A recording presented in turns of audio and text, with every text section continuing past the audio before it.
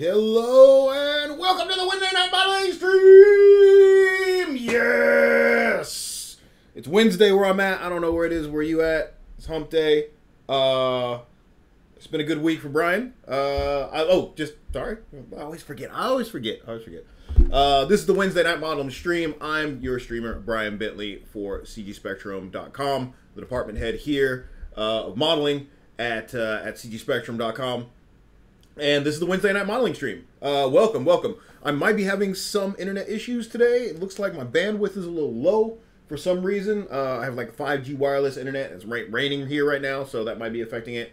I don't know. The demogoblins might be on me right now. Who knows? But we will persevere. So, this is the Wednesday Night Modeling Stream where we talk about all things modeling, many things modeling. And what I like to do with this stream is, one, I like to stretch my own abilities, and I really want to give you guys an insight into, you know, how a CG artist works, and like kind of like the things you have to overcome, and the things like kind of like the pitfalls that you can get into, and just kind of like the unpackaged, unpolished way that a lot of times things come together. A lot of times things don't go from A to B to C. We focus on Maya, we focus on ZBrush, and lately we've been focusing a lot on Houdini. Houdini is my kind of like my new software of choice for a lot of things. A lot of people think of Houdini as just for like fire and smoke and stuff like that, but its modeling tools are amazing. Now, for direct modeling, like for a character, I would still say Maya is still the best, maybe 3D Studio Max, maybe even Blender. For just straight up modeling, just pushing and pulling points, cutting stuff. Hey, John Lynchburg, how you doing, man? Good morning to you too. Yeah.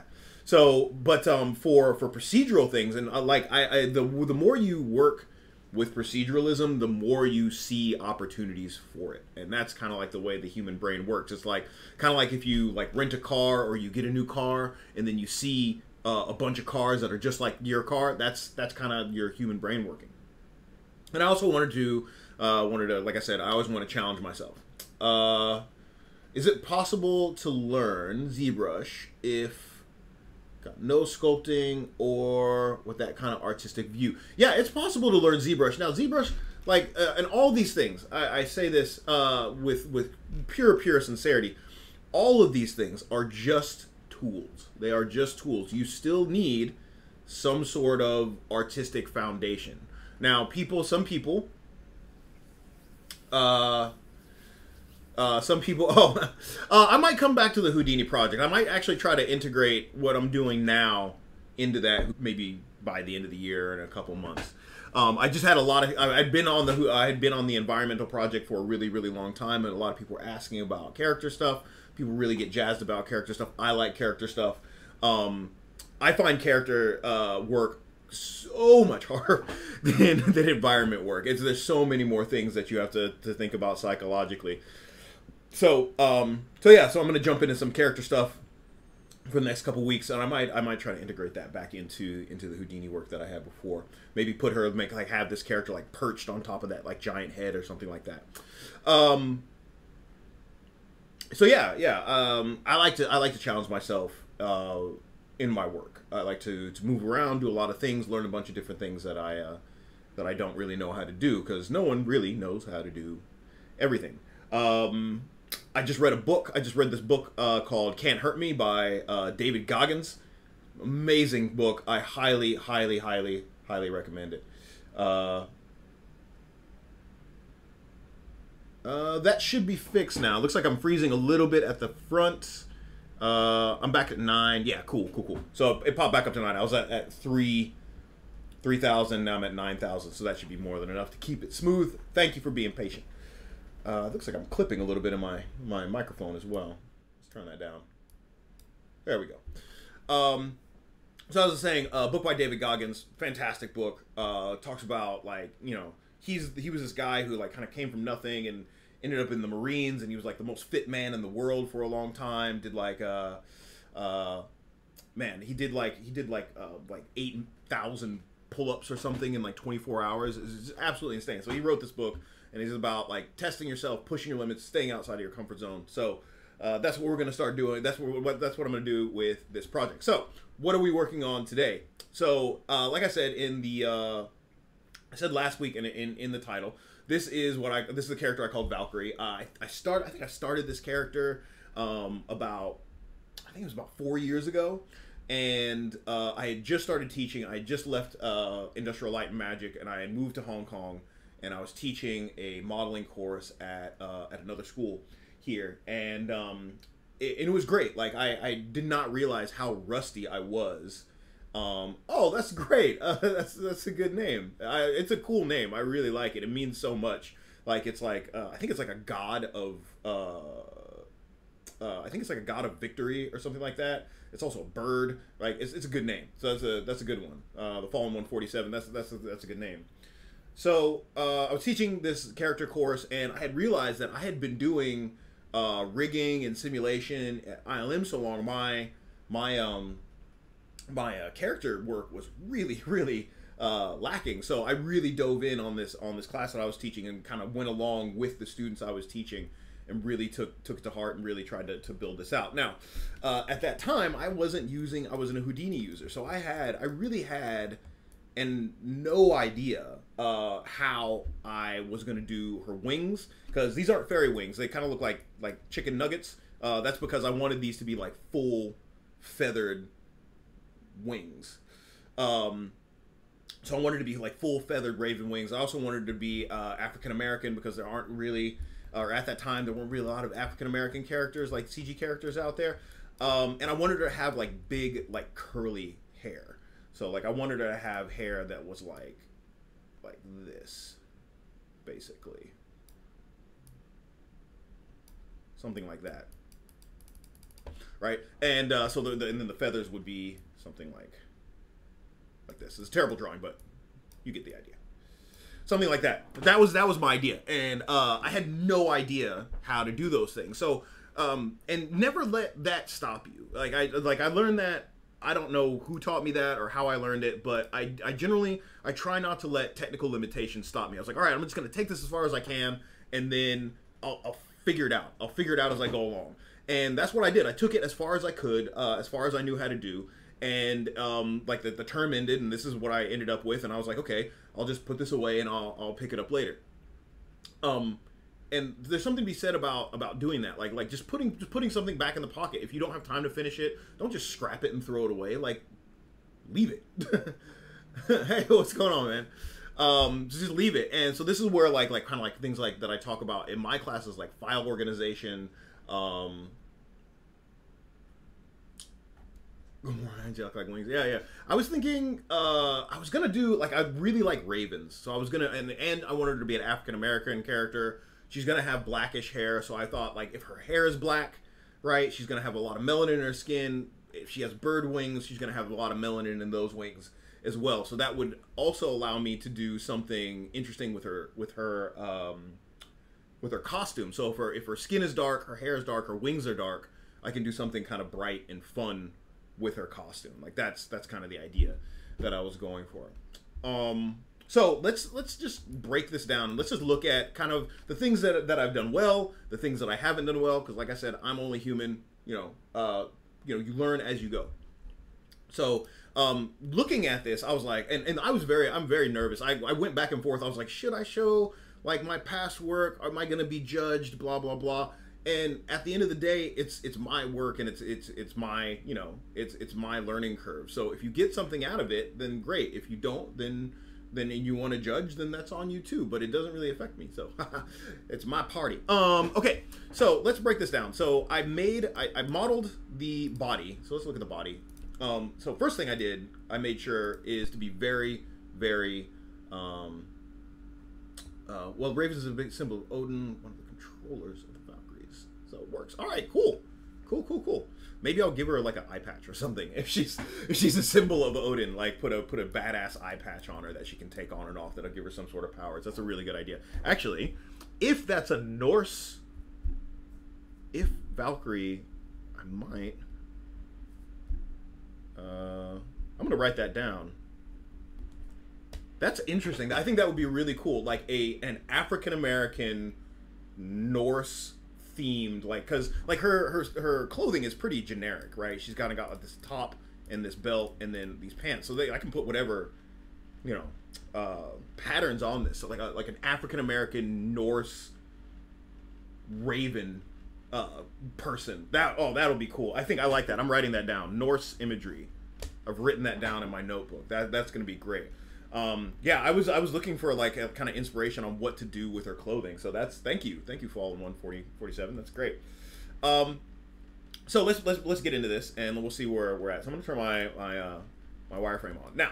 I haven't retopologized the clothing yet. So I think I did this I did this in Marvelous Designer, way back in the day. And she's got this big hood, which I may or may not keep. I don't know. We'll see. Might be a little bit much. But one thing I made sure I did is I left this file very clean. So if I look, I have my Valkyrie, Geo, top, and then I have each one of my parts split up into their own group. This is something I see students struggle with. There is no color. There's no color at all. Oh, okay. Well, I mean, but there's got to be like rune, like symbology and things like that. I can draw on that. It doesn't have to be completely Norse, but it can just be like inspired by. So what was I going with? Oh yeah. So I split all this stuff up into their own groups. All the groups are 0s and 1s, and all of my geometry. None of my geometry has history on it. So if we look here, all this geometry, none of it has history on it. It's all frozen. It's all at 0s and 1s. So it's all nice and clean. So anytime you're going to put down a project, it's always a really good idea to make sure it's nice and clean. So when you pick it back up, you're not like, oh, what is this thing called? What is this P cube 97 whatever? Like, it's nice and clean, and you can pick it up again. Okay, so let's get into this. So the garment is made of a top. Let's just do this. So this is her top. That's the top, and it's got a belt also, and then it's got the pants. Pretty straightforward. All right, so all this is, and each one of the panels I left as the panel because I'm gonna go. I may do. I don't know how I'm going to redo the retopology, but we'll see. We'll see what happens. Okay, and this is as much for me as it is for you. I have to remember how I put this thing together. You know, 4 years is a long time for me. Okay, so let's just hide that garment. And looks like I did a pretty good job. Let's hide the wings as well. Let's hide everything except for the body. So it looks like I did a decent job on the topology for the body. Now, she's going to be clothed all the time, so I didn't really put a lot of detail into this middle bit. I really just need to make sure that there was enough detail in there for her to be able to articulate properly. And I find it, so Christopher Jurgen says, I find it weird that so many people wait to organize stuff. It's almost always the name thing and put it into right groups and add being that's I organize as I go. I know some people who don't like to do that and they just do it all at the end, but it doesn't matter whether you do it as you go or whether you do it, you know, during. It just has to get done. It's one of those things that has to get done, especially if you're working in a group and you're handing your, you know, your model off to, you know, a simulation person or a rigging person or, you know, a surfacing person or whatever. It has to be nice and organized. Okay, so as I was saying, the body doesn't really have that much detail because she's going to be clothed, and I really just wanted enough to have enough detail in there to you know, articulate properly, and then to also be able to transfer my skin weighting eventually to my clothing, and then eventually send that clothing when she's in a pose or when she's flying around or whatever. So a couple of things that I did right that I do know. Is I have a really nice loop around here. So I have this loop that goes under the breasts and then around the shoulders and then into the back. Now, I've seen some models where they actually have a loop for this shoulder blade, but that's mostly for models that you're going to see their back. So this one, I probably could have done it, but I was probably being lazy, or I just didn't know to do it. So that's a really good one. The other ones are these guys here, these loops that kind of go down the arm and then back up the arm, so they don't bleed out into the body. So that allows me to put a lot more detail down into my fingers, and it doesn't like bleed up into the face, which is nice. And then I have this guy that kind of I could lop off the head if I really needed to. So that same idea is I have down here in the leg. So I have these loops that come down into the foot and then just kind of stay there. So how you do this, I can do a little test here. So it's gonna make a cube. Oh, the other thing I also, before I go into that, is I made sure she is real world height. So she is about 150 centimeters. So she's roughly about, oh, I know I keep freezing. My internet is bumping in and out. It's down to 6 now. So I'll have to check that. But she is real world height. So Maya's units are in centimeters. So she's about 150 centimeters tall. So what is it? Hey Siri, what is 150 centimeters in feet? 150 centimeters is 4.92 feet. So she's about 5 foot tall, which is good. Which is about the height of kind of like a female character of this stature. So that's the other thing. Okay. What else do we have? Oh yeah, I was going to show you how to do the arm thing. So there's a couple of YouTube videos about this, and which are all right. So for the arm, generally what I see a lot of people do, a lot of students, is they'll just extrude. They'll extrude this in and they'll pull it out, and then they'll just extrude it again, and that'll be their arm, right? So you would extrude like this, and this is like really rough, but you get the idea. You extrude like that, and then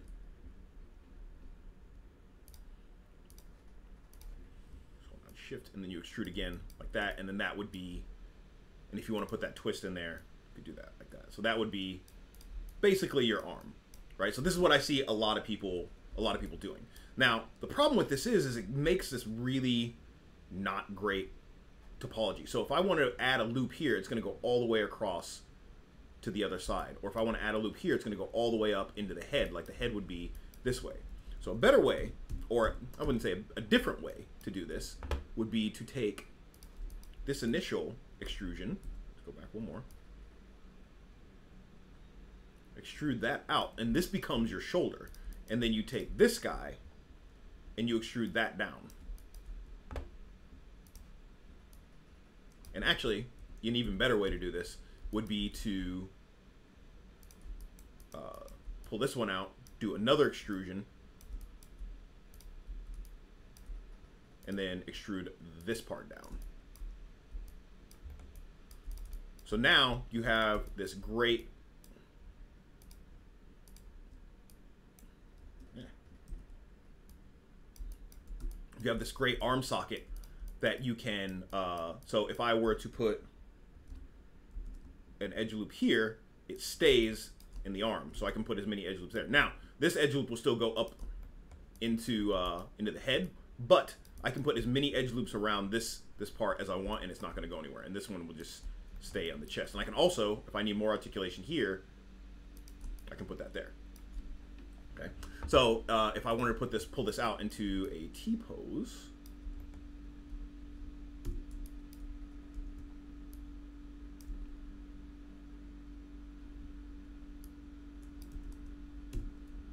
could do. So see how that just articulates way, way better.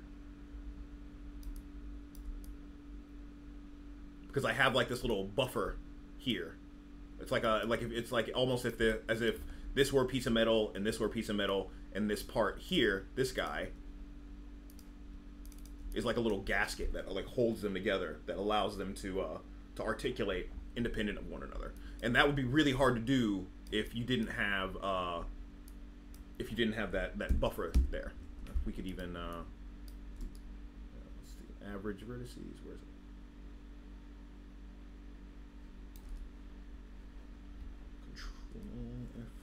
Control F9. Got a new keyboard.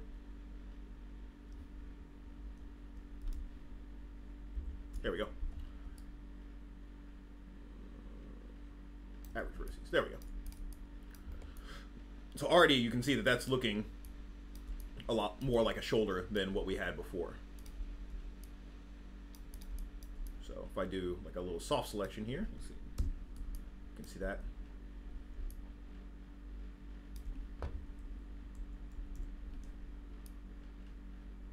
So we can see how that articulates really, really well.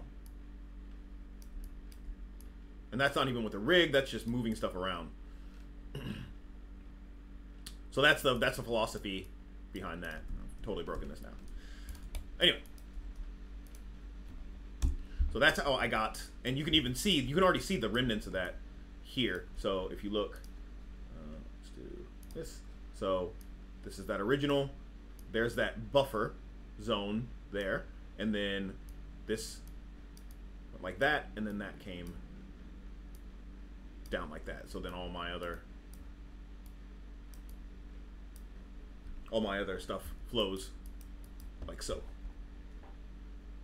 Cool. Yeah. So there's that. That's the arm. So that went well. I think I did that pretty well. Not bad 4 years ago, Brian. So the head is okay. So I definitely have loops around my eyeballs. So that's really, really important. Here, I have a loop here.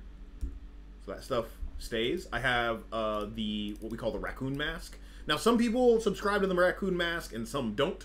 I like it because, you know, it just makes it easier to contain any forehead structure or anything like that. Or forehead movement, things of that nature. Now, the thing that really, really gets a lot of people, and myself included, yeah, that'll happen. That'll happen. The thing that really messes people up, and myself included, is this area right here. Like, I would say this area right here is the hardest part of any face of any character. Because you're going from something that's relatively flat. Like, if you cut off your nose, your face is pretty flat. Like, I mean, it's got some curvature to it this way and some curvature to it this way, but overall, like, it's pretty flat. And then you have like this knob that comes out of the front of it, like that's your nose. So that's really difficult. So I've studied this a few different ways, and I've done a lot of. I listened to one of the main guys that kind of like really revolutionized this and brought it to the forefront. First of all, is a guy named Bryan Bentley. He wrote a book called The Art of Moving Points. It's on. I think he only released it on like Apple iBooks or something like that. You can still get it. If you can get if you can buy it, if you still have an Apple iBooks account, buy it. It's really, really, really good. It's worth every single penny. It's about 300 pages long. It's really, really good. And then, so that was like, so he was the main kind of topology architect for Pixar. And then there was a new guy, new-ish guy, named Danny Mac, who did this YouTube video called How to Retopologize a Head Like a Boss. And that just, that blew my mind. So that's what I started using to get into this. So the main parts of a face for me are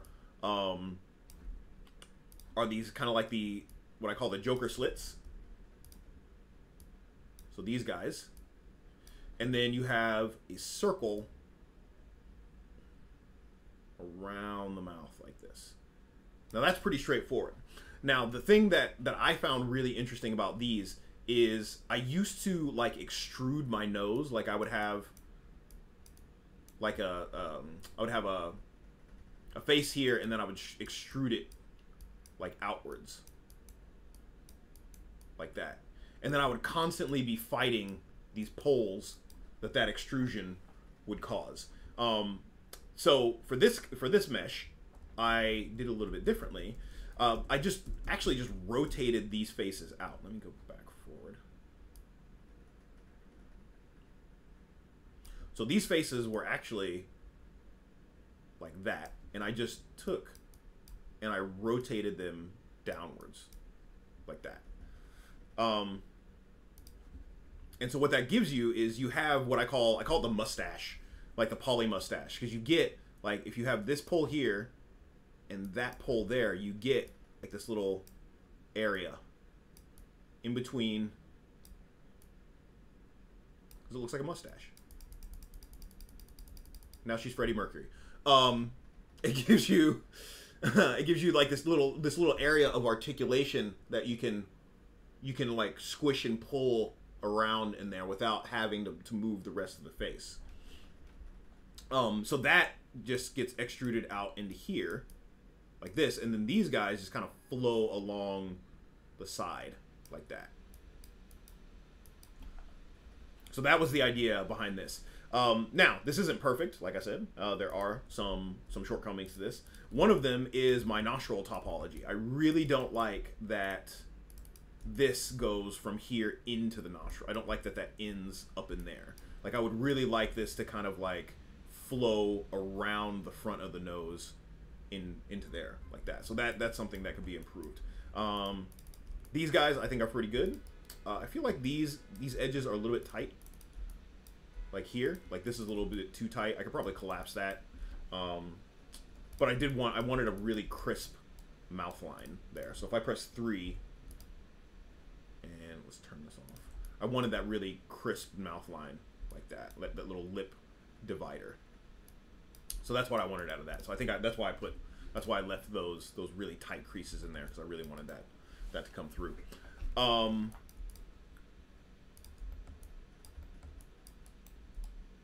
So one thing that I kind of don't like is this area here. So if I look at my faces, if I do this, like this is bad. Like this going all the way down here, all the way down on the crotch, all the way back up, and all the way into the leg.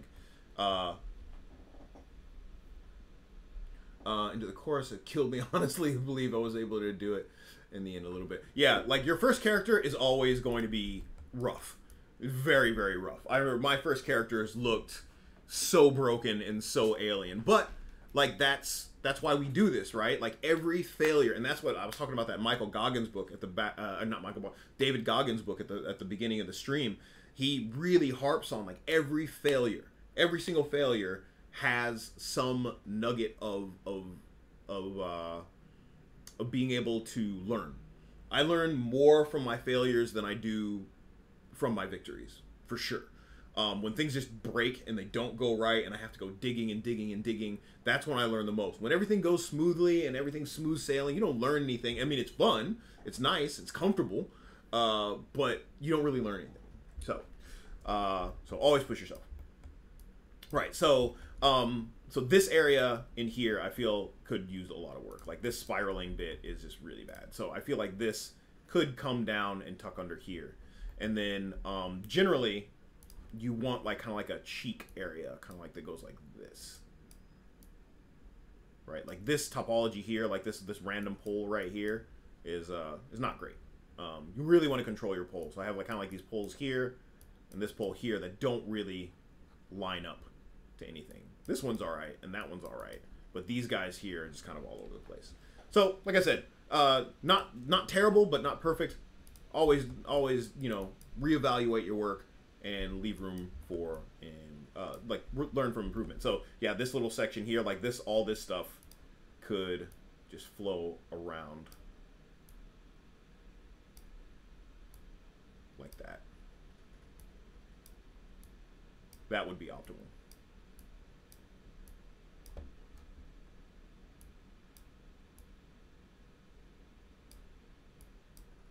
Something like that. So not the best, not the worst topology ever, but still room for improvement. Always room for improvement. So that's the body. That was probably most of the work that I did. And then I was very disciplined. I so wanted to do these talons first, and I saved them for the very, very last. And it's probably for a good reason, because I think they turned out quite well. I was really happy with these. One thing I like to do, and I see this a lot, some professionals do it, some don't. I really like making, like, if my characters are going to have claws and such, I really like to have it be an actual claw, like a nail. And this is just the kind of like a artistic decision, I guess, or aesthetic decision. So many times I see characters that have claws and they just kind of, you know, come out of the end of the toe.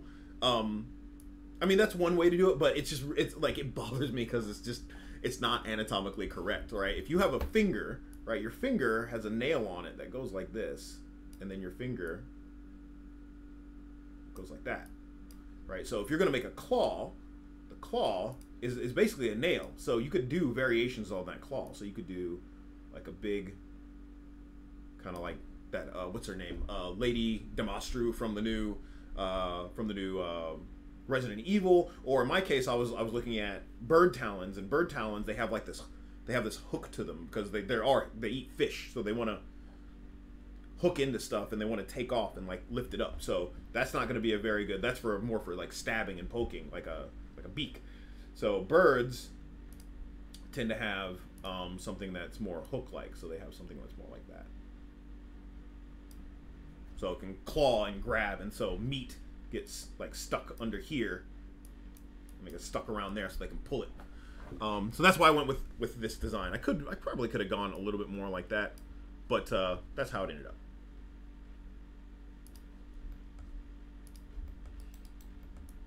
So that's the body. That's where I spent most of the time, because I knew that's what all the clothing was gonna drape on. That was gonna be how it affected my my tailoring and my drape of the costume and all that other stuff. So the extras. Let's hide that body. Do I have my mouth in here? Yeah.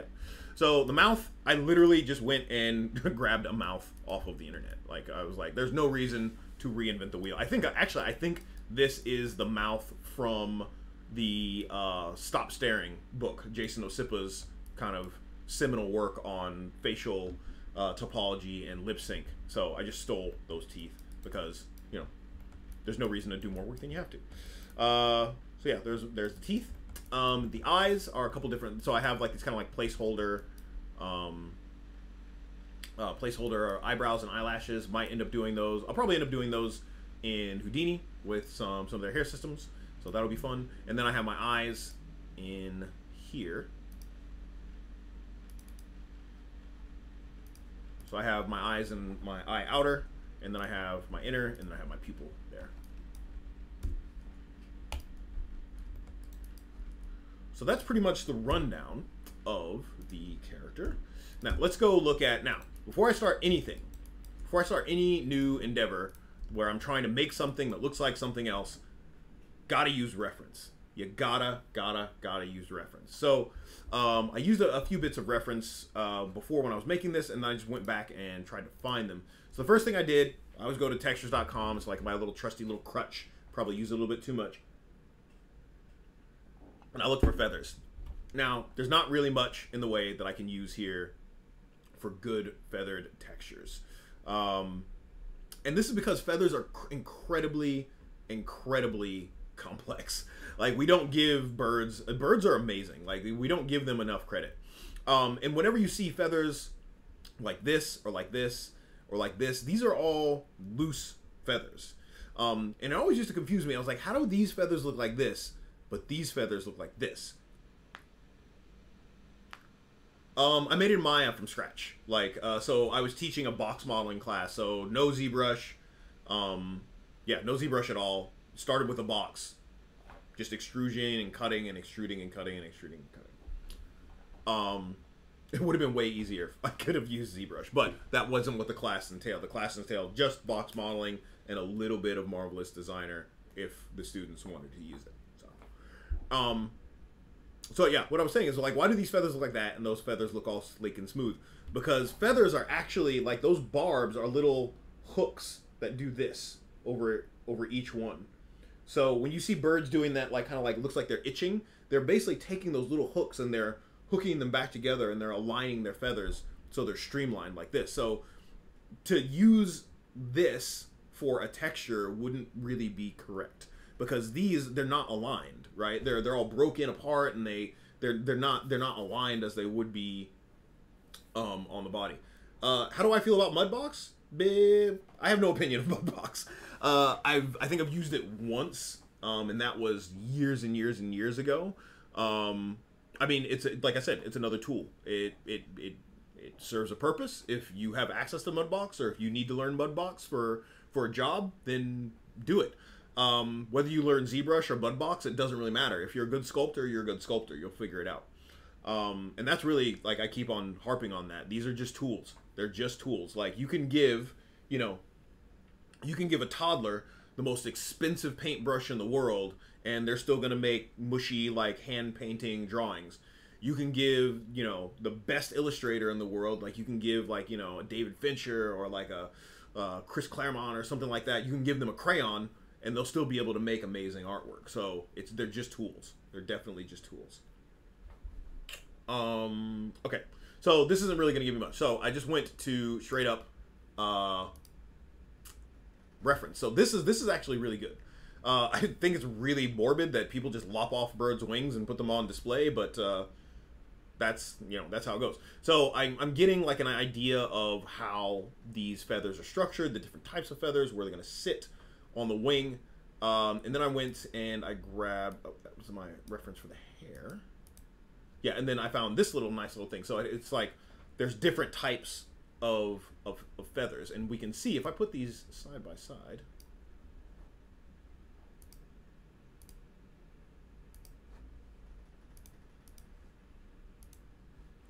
Where's my... There we go. It's the foot. It's the wing. If we put these side by side, we can kind of see a lot of similarities. So we can see that this is broken up into sections. So this section here is going to be like this guy right here, I think. That section, I don't think, that's kind of like I think this is going to be kind of like the body. This section here, this middle section, is going to be maybe this guy here. These two sections, I mean, that would be that guy and that guy. I think I can probably get away with combining those. And then this break is when these feathers start to change shape about right there. And then this is that last section. It goes out there. So I have 1, 2, 3, 4, 5 sections of feather that I need to deal with.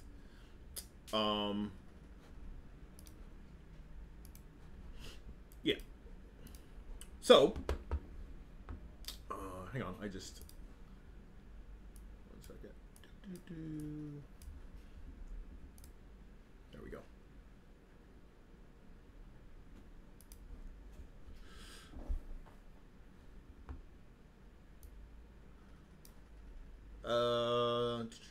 How do I feel about Thigos? It makes sense. I'm not gonna lie. There are like 7 different types of feathers, and I think a lot of people look at the wrong kind as well. I'm asking because my college was using Mudbox. Well, the comment became pointless fast. No. There's no pointless comments here. There's no pointless comments here. I like when people ask questions and we get to talk, because otherwise I feel like I'm just screaming into the void, and it's strange. Anyway.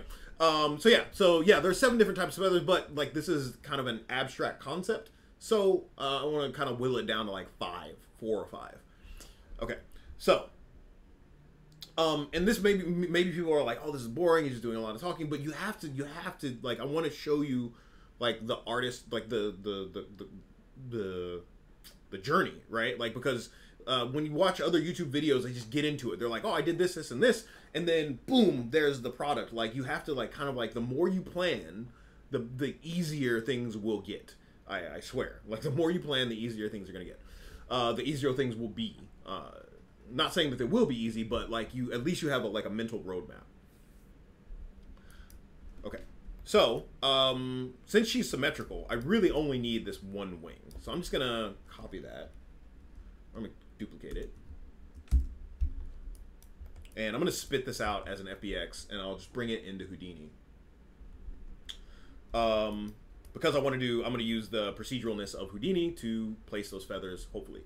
So let's go ahead and I'm thinking like stylized, but with like realistic hints. And that's I think that's another thing that I think people get caught up on. They're like, oh, I'm gonna do stylized work because I don't have to look up real world reference. And it's like, no. To go do really good stylized work, that's what stylization means. It means you're stylizing the real world, right? You're taking, so for example, if I look at my reference for like this foot. So this foot I'm super excited about because I want to do this on her hands and her feet. And I love this. This looks so cool. This looks so cool. Like this doesn't even look like you wouldn't even think this is like a dinosaur or something. But it's a raven's foot. So if I wanted to stylize this, I'm looking at the large features. Like, so this is how we stylize, right? There's all this like little dirt and discoloration and stuff. I'm looking at these large features. What I'm looking at when I'm going to stylize, I'm looking at these big plates here. Right? That's the first thing that jumps out at me. How there's these big plates on the top of the foot. That's the first thing that I'm looking at. So I definitely want to get those large forms. So basically what I'm doing as I'm looking at this, I'm filtering out all that superfluous detail. Right? So if I was trying to do this as a realistic thing, I would be looking at these cracks, and I would be looking at this little discoloration thing, and I would be looking at all that. Really, for stylization, I'm looking at the big forms. Okay, second forms are these kind of like nodules here, like these guys. So I want to make sure I get those in. And then another thing that I noticed, and I looked at a lot of these lately, is the frequency of these guys is much lower than on the pads. Like there's less little nodules here. They're like bigger than the one on the pad, which makes sense, right? If you need, like on the pad of your foot, you need more grip, which means you need more, surface area. So the more surface area you have, the more grip you have. So these things automatically become smaller. So that's how you start to stylize stuff, right? It's not just throwing away reality. It's taking reality and then taking the big stuff and then exaggerating that big stuff. Right? I see so many students are like, well, I don't need to look at reference because it's going to be stylized. If you're going to stylize something, you actually have to look at more reference because you need to find the commonality across nature and say, okay, what is the symbol of this thing? Right? What can I take from the real world and kind of wash away all the extra detail and just exaggerate what's really there? Okay. So this is going to be really fun. So I'm going to do this. Hopefully, I'm going to do this on like her hands here and her feet here, and then on the underside I'll have like all those little nodules and stuff. And then maybe for here I might do some like something like that, like feathers, and then it'll have like the little plating. Oh yeah, that's gonna look really cool. Just drawing that out with the pen already feels right. Right, and then in between you'll have like those little guys like that. We're gonna get into that right now. That's a good question. The production of the feathers. So I have never done full feathers before. I've never built a wing from scratch before. So yeah, like you get to see the thought process. Okay, so I'm gonna export this little wing as an FBX file. Export selection. Where is it? A little rusty in Maya. Let's see. It's gonna be an FBX exports. Oh, one thing I forgot to do. I need to set my project. That's the first thing I need to do. Set project.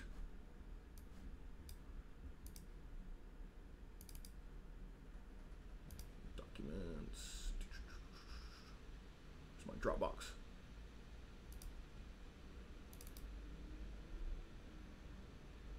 You guys get to see my file organization here. So projects, 3D, Maya projects, all the way down here. Should be somewhere. Should be the only one that's there. Not Atlas Beetle.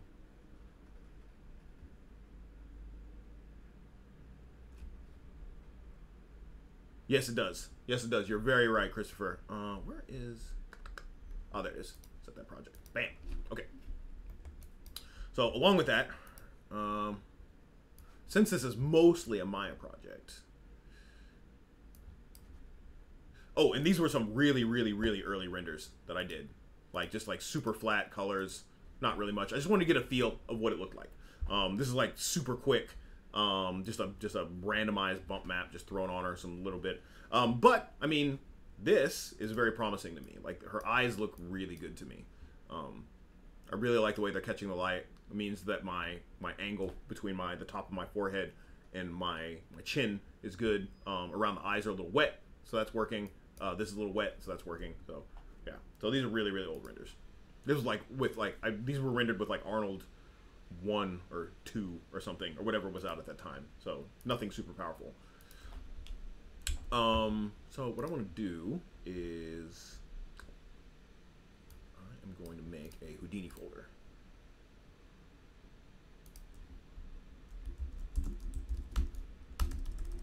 In this project.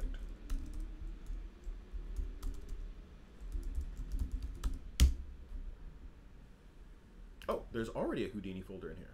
Is there? Oh, look at that. Okay, cool.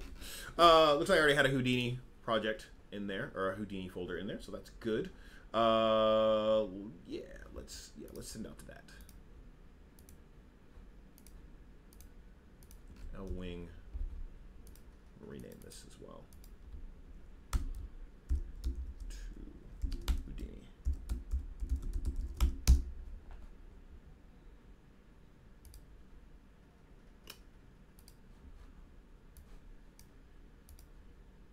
That is why I set my projects. I can just go to workspace root and bam, it's going to send me right there.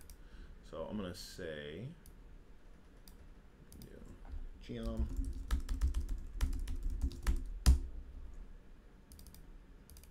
And this is going to be an FBX.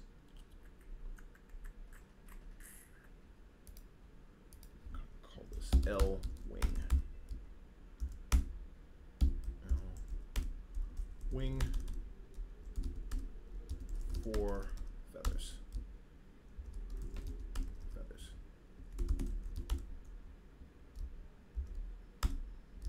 Maya. FBX.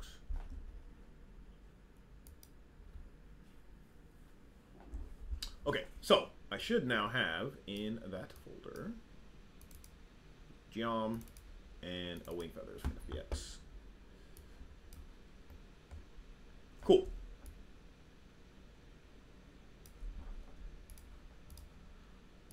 So there's that. So let's fire up Houdini and we'll get at it. Oh man, I've already been talking for 50 minutes. Yak yak yak.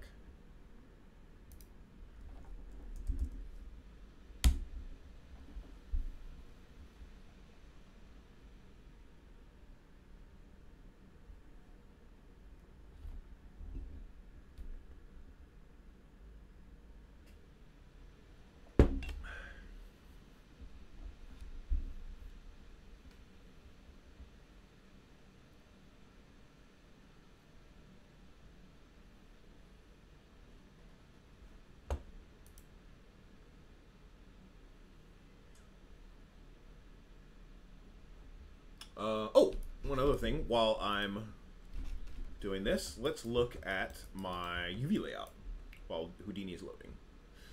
So let's go to UV editing. So if we look at everything, so this is my UV layout, not the best. Not gonna lie, not the best. So these are my teeth. Those are the UV layout that they had come in. So I was like, I'm not touching that. I'll just put it there. I think this is my eyes. So I want a lot of detail in my iris. So that's my iris, and then this is the rest of the eye. I believe... Yeah, that's my neck and my ears.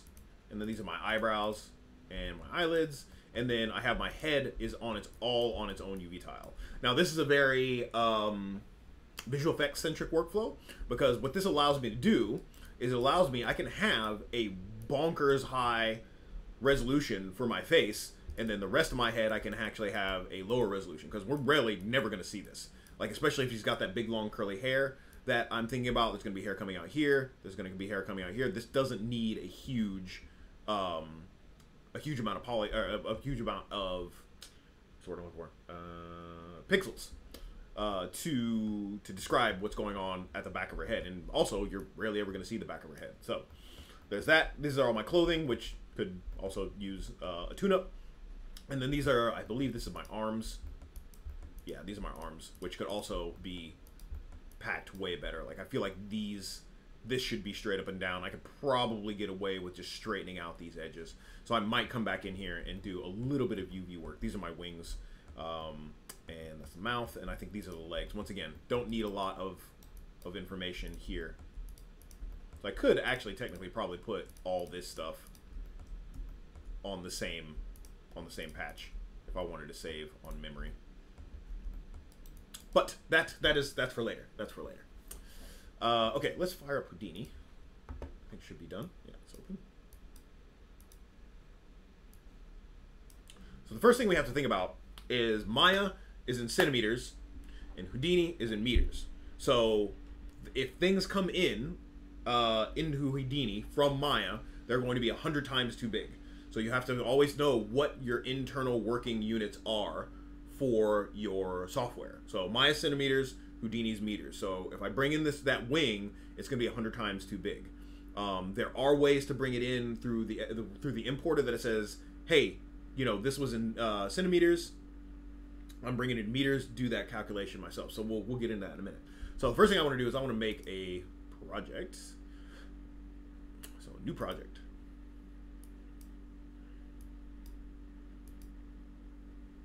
And I'm going to put that same spot. So let's see, Bryan, Dropbox.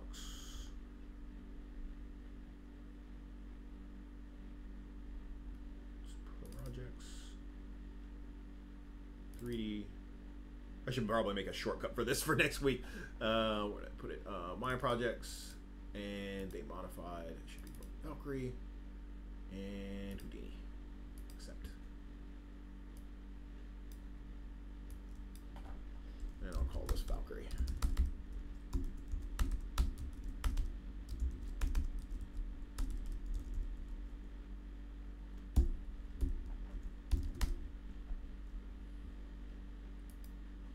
Okay, so now I should have a nice little Valkyrie project.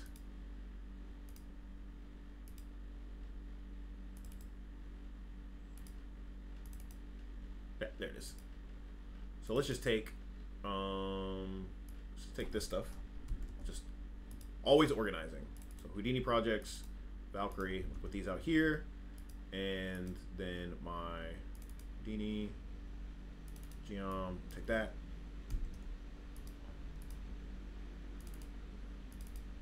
And then I'm gonna put that in Geo. Cool. So this guy can go away. Cool. Right. So now I'm gonna do a geometry. Call this feathers.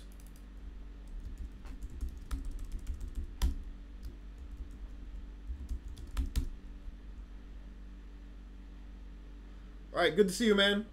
Check out the rest and see where I got. I'm probably gonna be working on this for a couple of weeks, at least 4 weeks, probably more than that.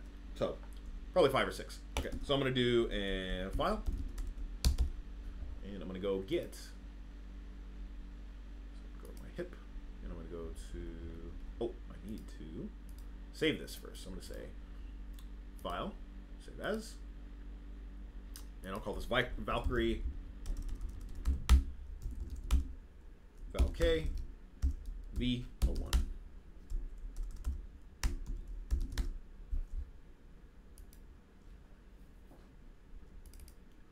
So now when I go to my hip file, yeah, there we go. There's my geo.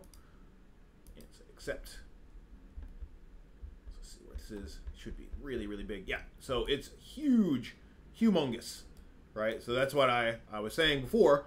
Always be wary of your scale. So let's see. So that's one way to bring in an FBX. Let's see. So it doesn't look like there is any. Doesn't look like there's any scale conversion. So another thing we can do. This is what I love about Houdini. You can just. I'm gonna do an FBX. FBX.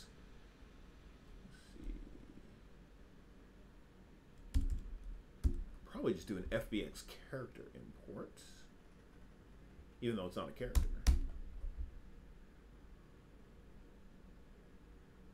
So this guy has a lot more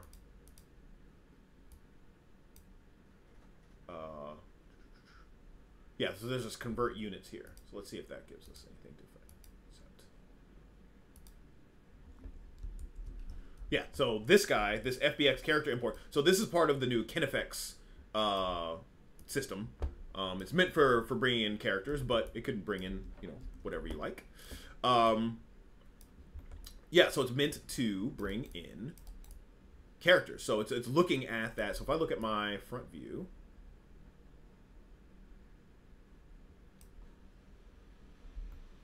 so yeah, she's about let's put a, let's take and create a box.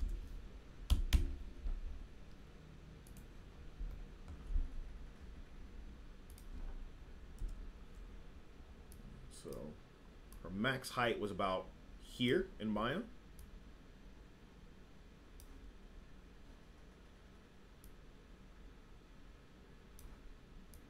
Yeah, well, about 1.7. About 1.7. That looks about right. That's about right. So if I really wanted to check this, I could bring in her whole body and make sure that everything lines up, but I'm pretty sure everything lines up. Okay. So there's my wing. And the character FBX is like, it's bringing in the rest geometry, the capture pose, and the animated pose. I really don't have any of that, so I'm just going to drop down null. And just plug into there. And I want to see my geometry spreadsheet.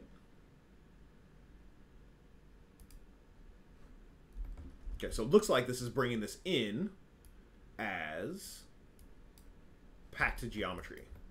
So I only have, and you have packed geometry when you have like this. You only have 1 point. This should be a lot more points, and I can't see my wireframes. Yes. So I'm sending it. I'm not really sure. I'm creating them in Houdini because I can and I want to. I might bring the character into Houdini and do the rest. I might send it back to Houdini. So it's a very fluid process. I kind of have an idea where I wanted to go, but I really don't know how all this stuff is going to fit together. And a lot of times you have to do that. Like, you're just like, all right, I have to do this. I'm just going to start and I'll figure it out as I go along. And you'll learn a bunch doing that. So yeah. All right. So so I need to convert this. So I'm going to leave. I like that it's bringing that down to a correct size. So I'm going to convert this to geometry.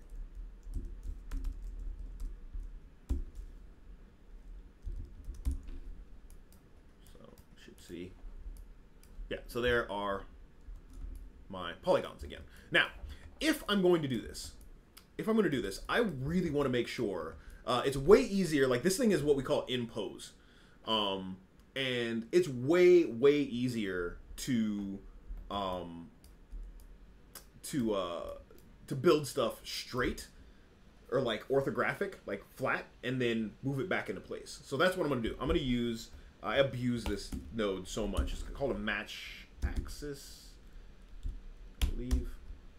No, it's match size. Sorry. And what this thing does is it just pulls everything down to the origin. And I can have like these little offsets here. It's too much.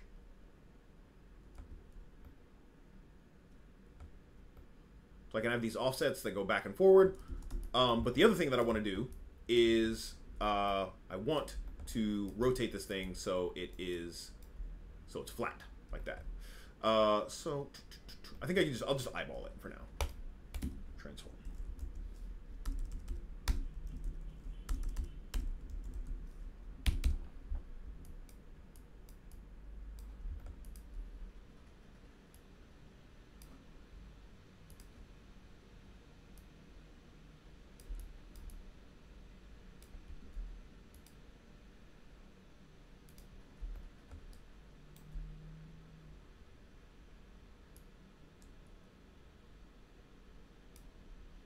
No, there's probably a more procedural way to do this, and I might actually look up how to do it in a more procedural way. But for now, because this thing isn't changing, I can just, you know, eyeball it.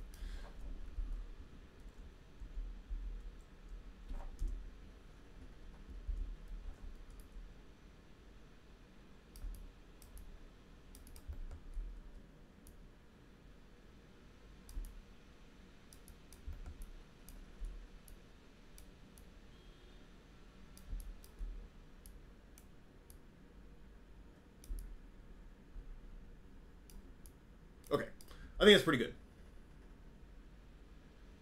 I think it's pretty good. Houdini is a great software to learn. It's a really, really good software to learn. Now that I put it back, I put it down here. But I want to be able to. Oops, a little bit off there. Yeah. So I want to be able to get it back, right? So I want to do all this work down here, and then I want to put it back. So the cool thing about this node and this guy here is I can turn on this restore transform, or sorry, I can turn on stash transform. And here, right down here, there's this invert transformation. So basically I said pull it down with this guy and then align it with this guy. So what I can do is I can say unalign it and then put it back. So what I'll do is I'm going to take this guy and I'm going to right click, I'm going to say actions, and I'm going to say, oh no, wait, where is it?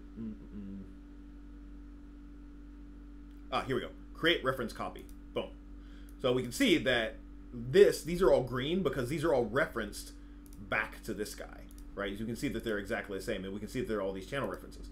But, so if I do this, I'm getting a double transformation. Now, what I can do is I can turn off this invert transform. I can say delete channels, and if I turn that on, it's going to put it back to what it was here. So these two things look exactly the same. So I've basically undone this transformation. The other thing that I can do is I can use another one of these to put it back where it was before. So I'm going to do a match size.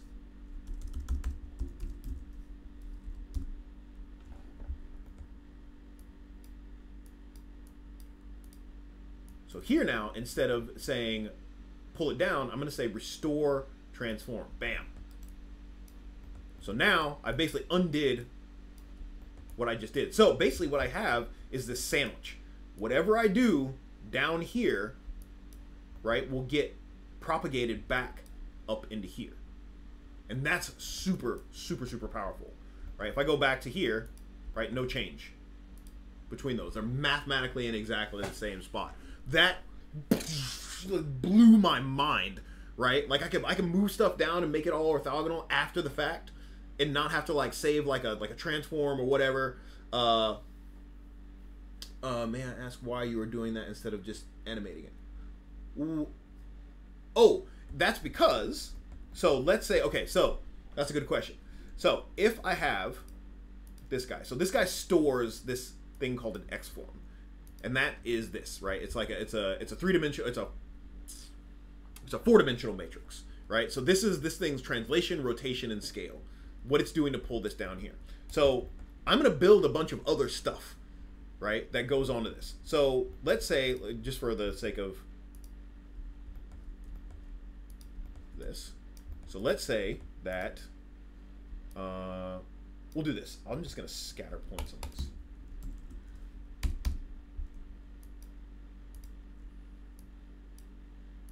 This is kind of going to be the basis of our feathers eventually. So let's say I scatter my points on this, and then I'm going to copy, let's see, do I have normals? I do not. So I'm going to give this guy some normals. The facet.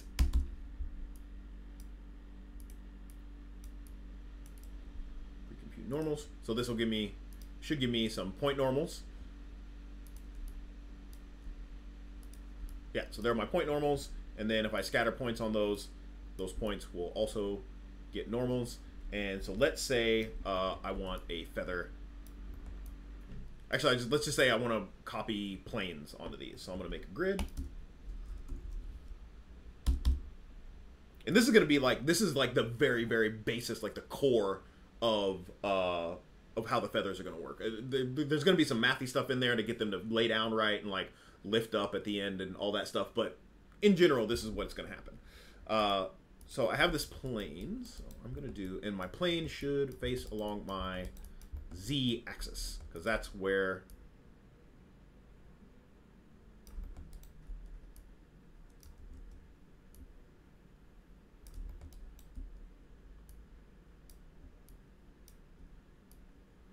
okay, so let's say this is my very, very, very super, super, super basic testing, quote unquote, feather. Okay, so I'm going to take my feather and I'm going to copy it to these scatter points. Let's copy the points.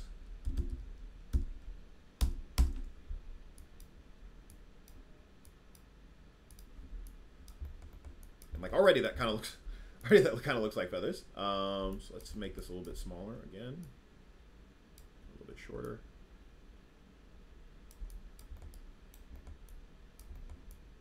And maybe less points just so we can see what's going on.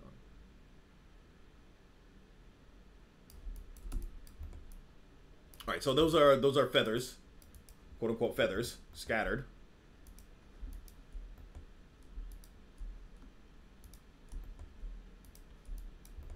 On this, let's see, the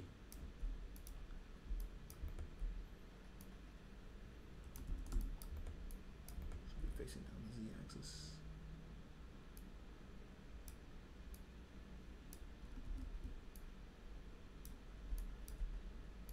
Sit on 0. Okay, cool. So these are my feathers, right? So now what I want to do is I want to get these back up to where my original wing was going to be, or where my original wing was sitting. I could even like let's rotate these. So I don't really have an up vector, so they're kind of going all over the place. Let's put a transform on these.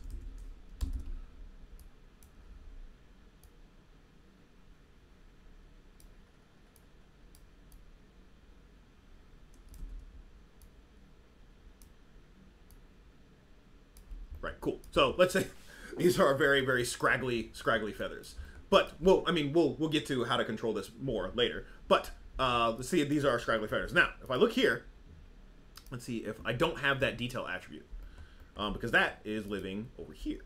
So what I can do, and I can sneakily take. It might be crush. Oh nope.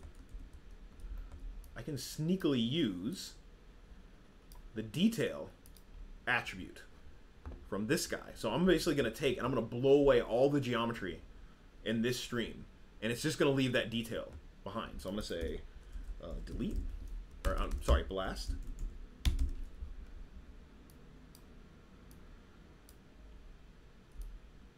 Keep this nice and tidy. Right, so this is going to be a blast. So it's going to blow away everything. So there's no, so I'm just going to say blast, delete non-selected.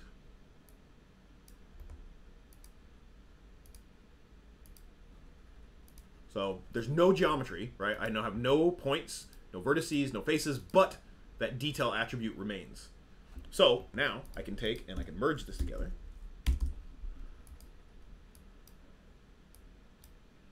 So now my quote-unquote feathers have this detail attribute. I can now feed that data, put it back there, put it back there. Right, so now I can take and I can remerge these guys together. So I can say, let's do this. Alt and click. So now I can put those feathers back to where they were, and then I would export this and then bring it back into Maya. Or if I brought my whole character into here, everything would still line up. So that's why like animating is just like, it's very volatile, right? Like if I bump something, if I move something, if I have auto key turned on and I rotate something, I'll never be able to get back to that without like going back to the original source file.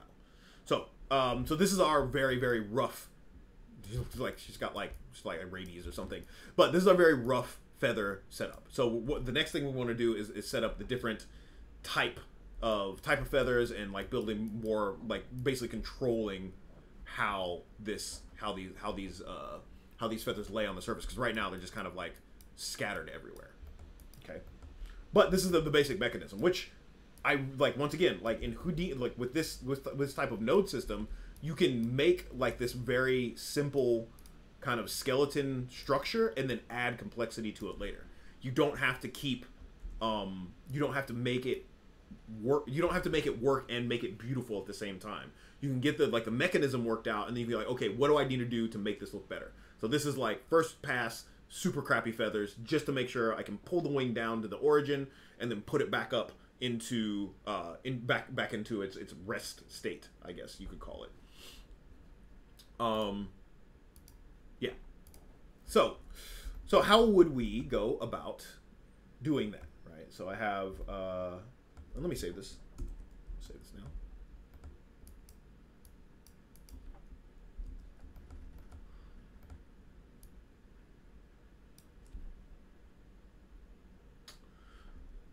Okay, so let's go back to just our base. And so the first thing I want to do is I want my feathers, obviously. So the challenge to feathers is their orientation. That's the biggest thing, because hairs are single strand. You don't really have to care about how they're spun on the surface. You also have like if you're doing like cinema, like visual effects hair or feature animation hair, it's just a single line. Like you don't care about how it's rotating on the surface. But with game hair and with feathers and with scales, for that matter, you have to know how it's rotated on the surface. So you kind of have to know how rotation works in CG if you're going to do a model. If you're doing models, right? So first thing I need some vector. So I already have normals. So actually here, we'll just move this over here for now. Work off of this guy.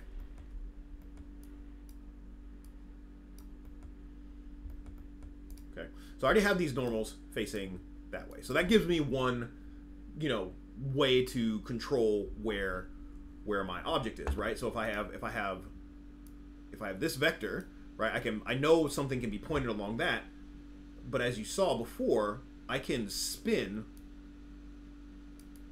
around that vector. So I can have a plane that sits like this, that goes out like that, or I can have a plane that goes like this. I could even have a plane that goes like that, like along the surface. And that's what I want to start out with. So I want to start out with everything moving along the surface. So what I need is a second vector, because if you've watched any of my streams before, I really harp on this building transformation matrices. It sounds really scary, but it's really, really simple. All you need is two vectors. That's it, just two vectors. You need one going like this and one going like that. And it doesn't matter how long they are, doesn't matter how they're oriented, that's all you need. Because if you have those, you can build a third one, and then you can build a fourth one that you're actually going to use. And that'll give you a transformation matrix. So I can align my feathers like this. I can align my feathers like that, or I can align my feathers like that. Okay, and I can even spin them along in any one of those axes. Oh, thanks, Ender. Hopefully you got something out of it. So basically, what I can do is there, yeah. And this is generally why those people are like, oh God, he said the V word. I'm running. Just stick with me. It'll be awesome. Okay.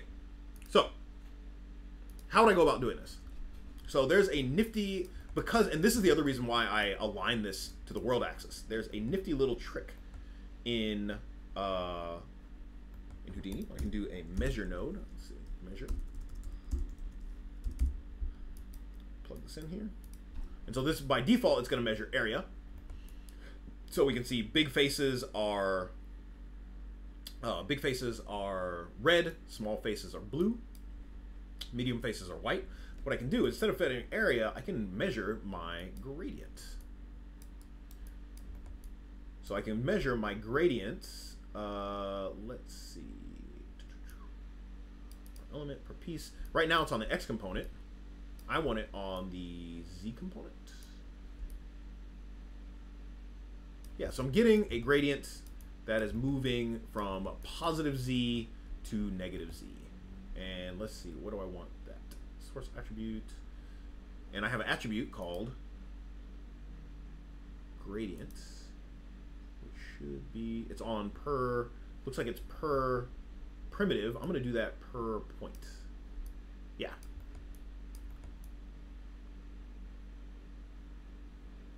Cool. So now, so there's my two vectors. Like I have this guy and I have this guy.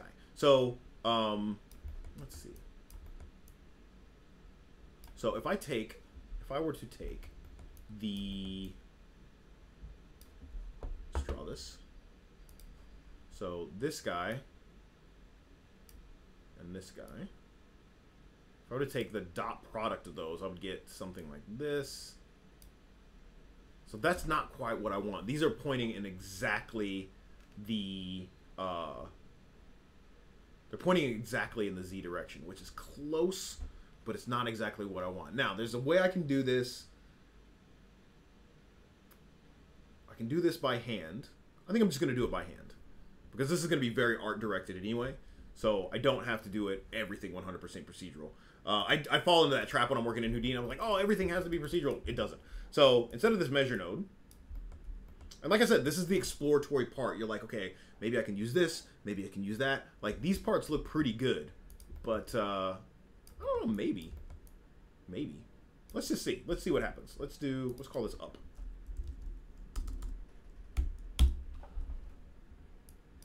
So, so I have an in and an up. So I'm going to plug that into my scatter. It's not too bad.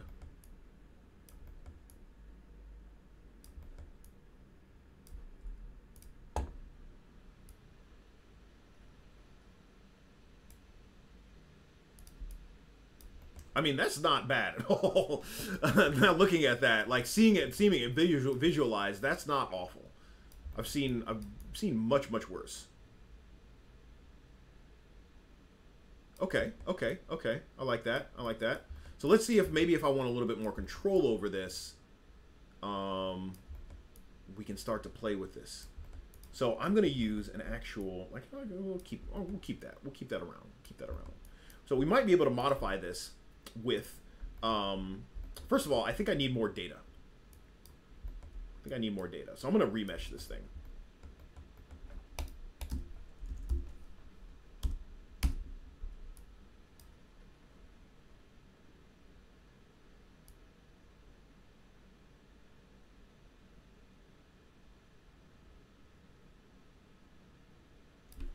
So this should just give me a bit more data to work with. Let's say 0.02. Yeah, that feels good. So it's going to give me pretty much the same look. I'm just going to have more information to work with. And then let's see what this guy looks like. So let's just point him straight down in general.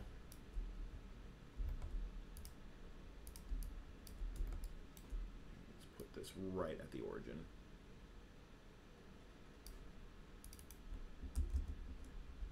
So let's see, my size is going to be, let's see, 0.04, 0.08, and my center should be 0.04. So I'm just going to say copy and paste relative reference. And then I'm going to say multiply by 0.5. So I should make sure no matter what I do to this, it always sit on the origin.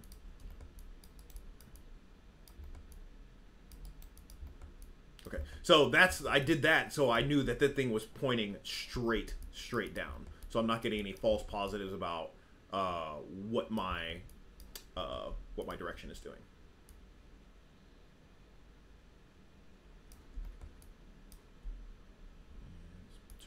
Relax iteration, so these guys pull away from each other a little bit.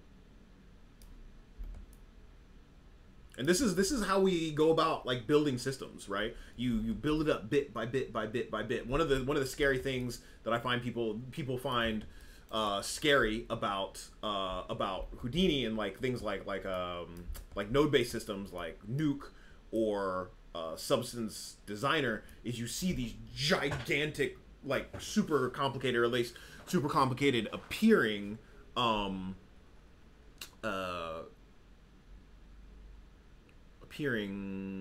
graphs, right? I don't know why I'm freezing a lot today. Super complicated appearing graphs, and you're like, oh my god, I can never do anything like that. But that person didn't just go, blah, there's the graph, right? They were like piece by piece by piece by piece by piece. So, so let's go in, and actually what I'm going to do is I'm going to use something from one of the hair tools. I think it's called the comb. So what the comb allows me to do is it allows me to like procedurally comb out parts. So let's see. I should be able to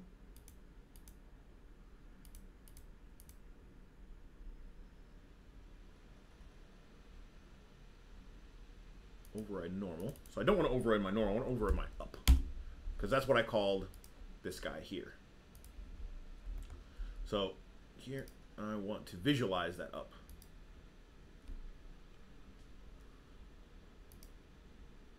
So I have this up here.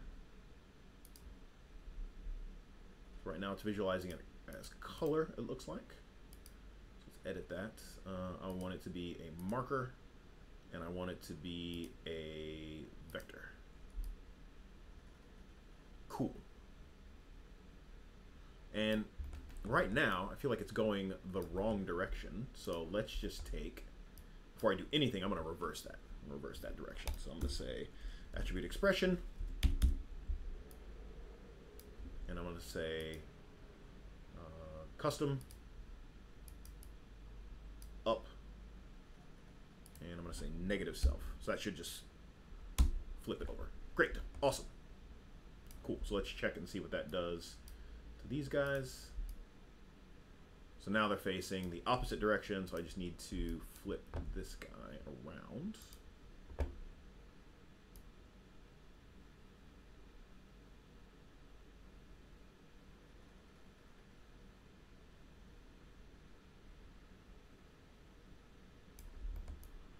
And this will also tell me the orientation of my overall feather when I actually put the real one in there.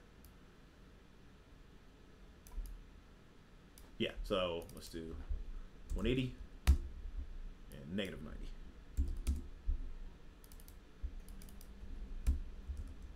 90. Okay, cool. So now, and with my comb, what I can do is I can start to push these guys around to make them go in exactly the direction I want them to go in. Now these ones on the tip will be kind of difficult, interesting to work with, but okay, so I want to move these.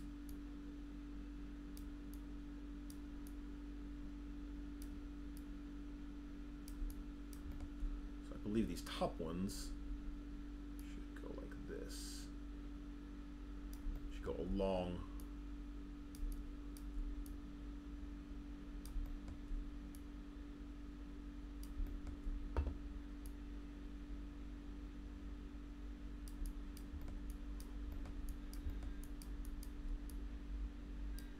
These guys should almost face straight down.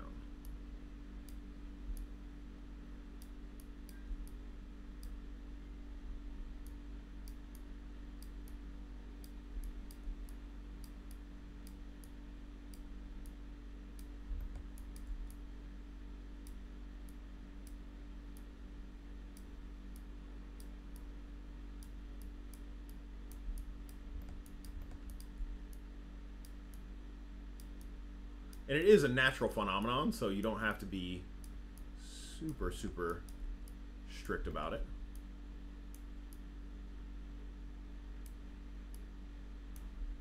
Now, right now I'm using this scatter. I think I might be able to just get away with doing this straight. Oh, yeah, there we go. So that gives me a little bit better idea of what things are doing. Oh, yeah, that's much better.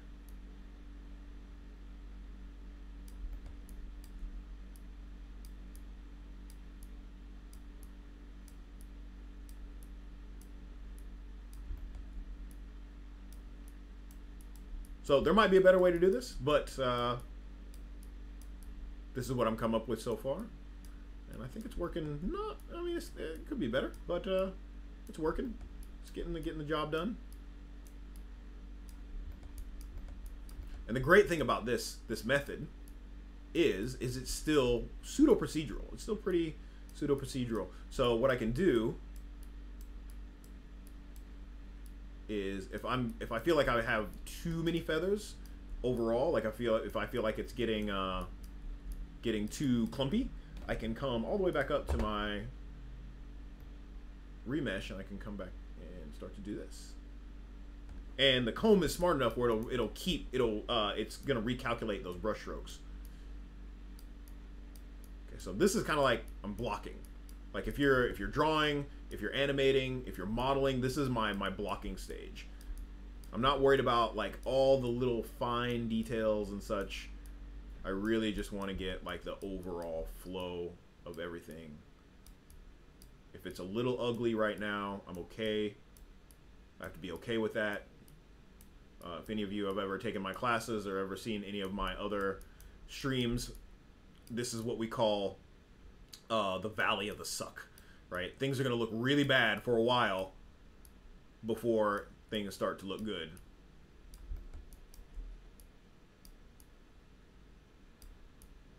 Especially when you're experimenting. Okay. So, not bad. Looks kind of like a ticker tape parade, but we're getting there. We're getting some directionality into this. So I want to line these top ones for sure.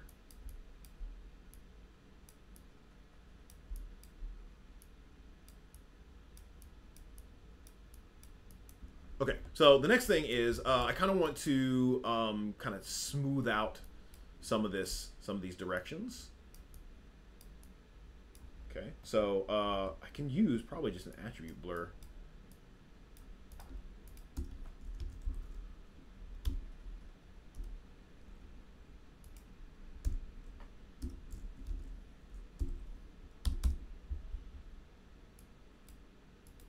And so I was working on that up vector, so it's not going to be P, it's going to be up. And so yeah, oh yeah, that's already feeling a lot better. Just kind of smoothing out, so that's with no smoothing, and so what I'm doing is I'm just kind of like smoothing out those vectors so that they feel a little bit more uniform. And so if I want to see what these look like when they're longer, I can just take this guy and kind of spread it out. And so it's rough. It's very, very rough. But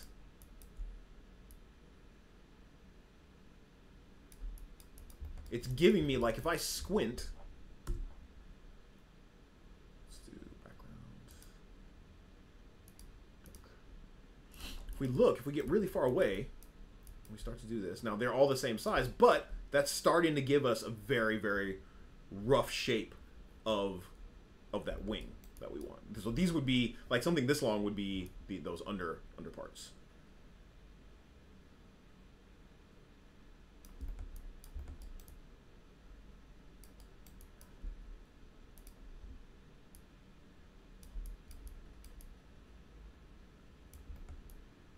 And we have, like, this kind of like top ridge that I probably need to deal with a little bit. And that's probably coming from my remesh. So let's go back and let's plug this into my scatter and plug that into there, so I get a little bit more randomized. Let's turn these up.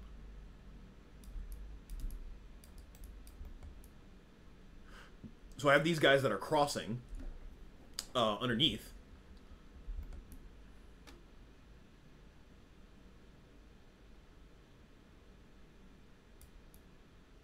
So those are going to have to be handled a little bit differently because they're facing the wrong. They're facing a different direction. But I think I'm liking this. I'm liking where this is going. Okay. All right. What's next? How do we move forward from here? Got about a half an hour left.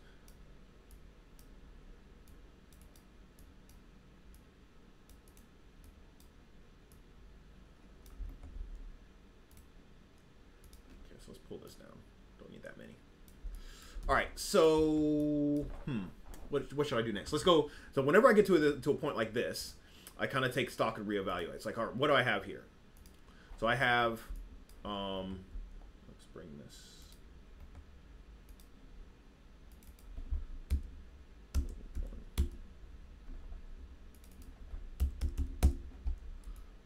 Okay, so I have these vectors that are facing in proper directions-ish.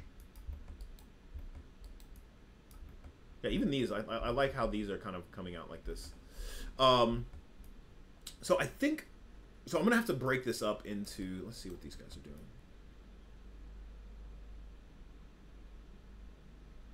And I have my normal data.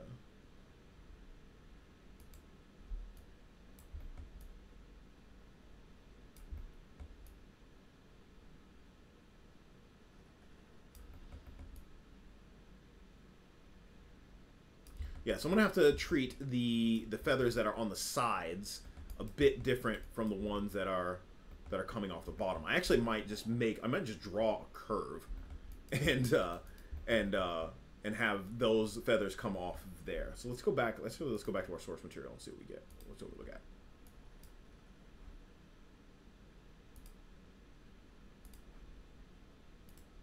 Okay, so these would be pretty small feathers on top, and then they'll get bigger and bigger and bigger as they reach the top, as they reach the bottom. So in my case here, looking at this little guy, I think next week I'll fire up Pure Ref just so I don't have to keep doing this over and over again. So there we go. Where's my big pen?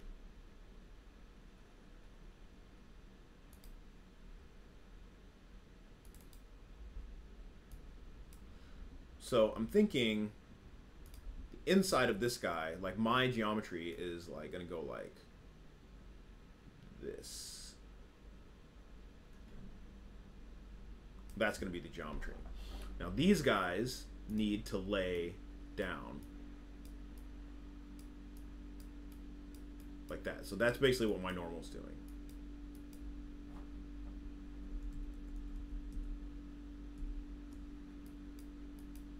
My normals are doing this. Now my up vector's doing that. Now my normal is sticking out of these. That one's kind of coming straight toward you. That one's coming straight toward you. Like that. So I need a third vector that's going to do this.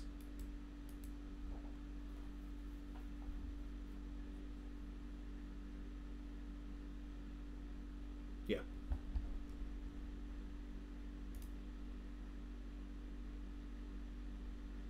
Yeah. Okay. So to do that, let's see where am I at?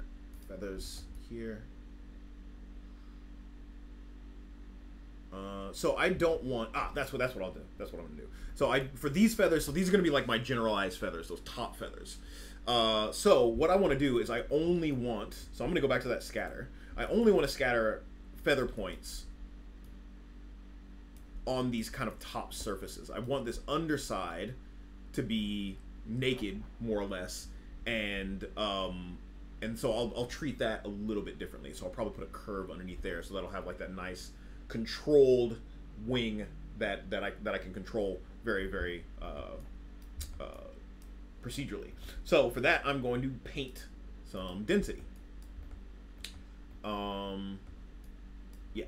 So let's do an A attribute. Actually, I might be able to kill two birds with one stone with this.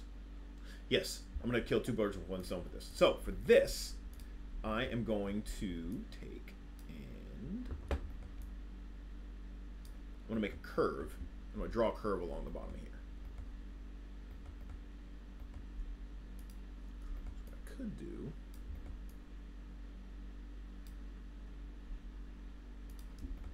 I wonder if I can turn this curve, this polyline, into a curve. Let's see. edge.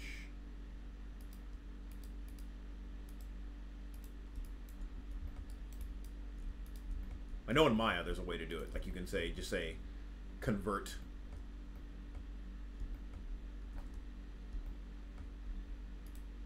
Oh man, my brain went back into Maya mode just now when I started polymodeling. It's weird.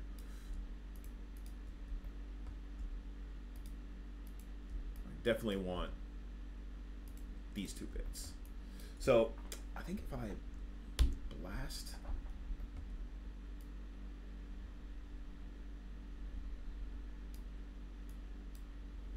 so I did a dissolve.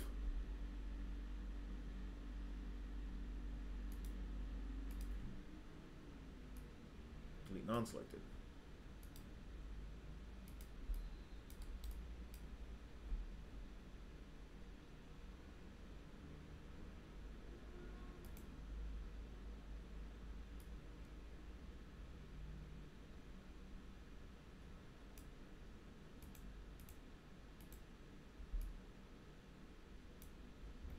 That didn't do what I wanted.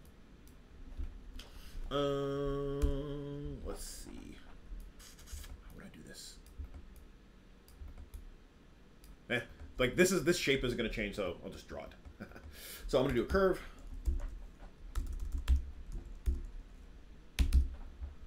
And I'm going to turn on point snapping. And I'm just going to go ahead and just draw this curve down the bottom of this.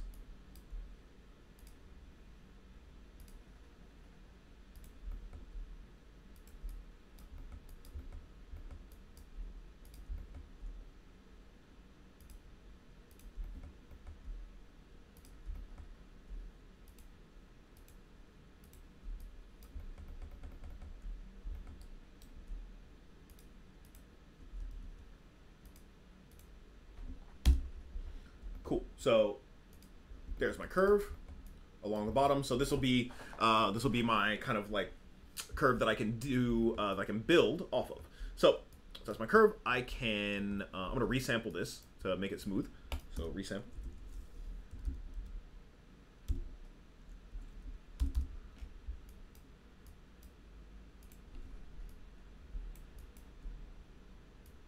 Subdivision curves.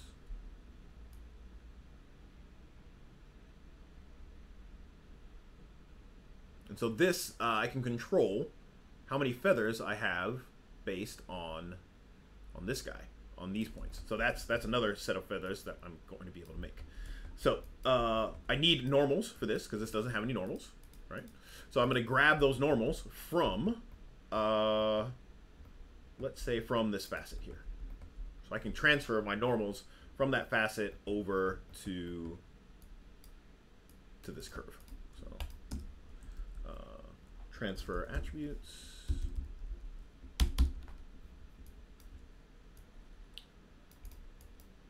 Probably should have done this part first. It's way easier.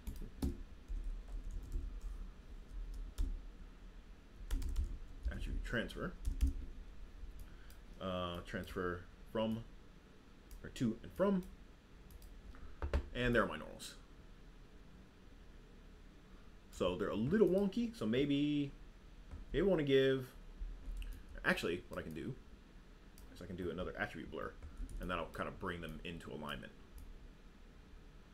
But the other thing I can do is since I flatten this out, I can take the normal and I can kill the Z direction. Actually, that's probably better. So that's attribute expression. I'm going to say normal. Say set, and I'm going to say self dot, oh actually it's 0, and self dot y and self dot z.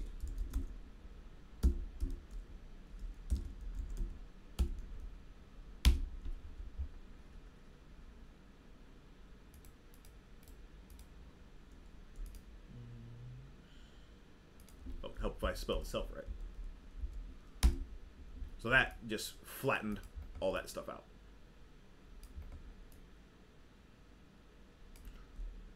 And I'm going to go ahead and renormalize that as well.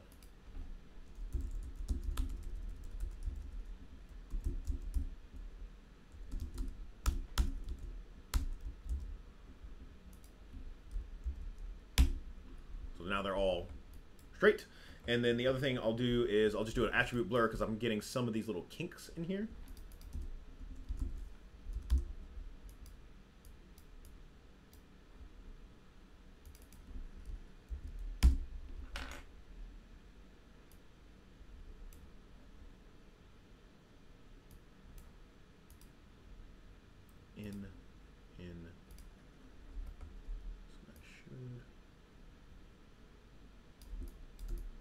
Yeah, that's feeling good.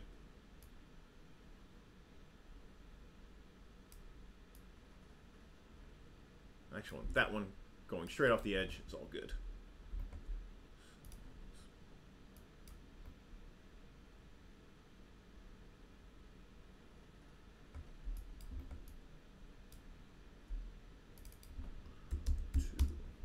Feels pretty good. I wonder why these aren't blurring down here though.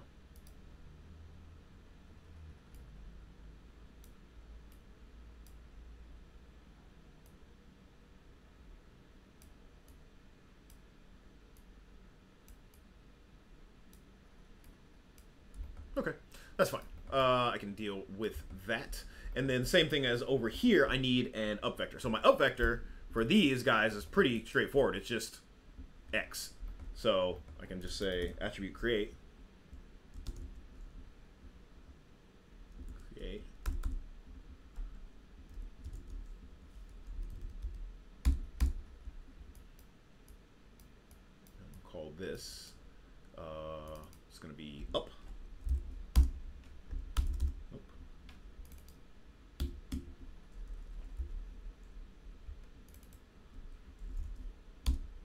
Size is going to be 3, so I need a vector, and I need to be in the X direction. So 1 and 1. So there's my transformation for that. And so if I take now, I'm just going to copy. I'm going to copy this. So should get something like that. So that's working pretty well. It's just my Z is in the wrong direction. So let's look at what we can do for that. Yeah, there we go. So if I take just that guy straight into there, should get that.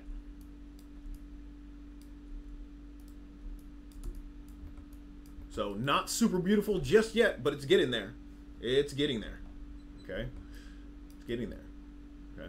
So, so now I have, and so maybe that's too many feathers, and those are probably gonna have to be a little bigger. So I'm gonna copy this guy, and I'll use this. This will be a separate feather.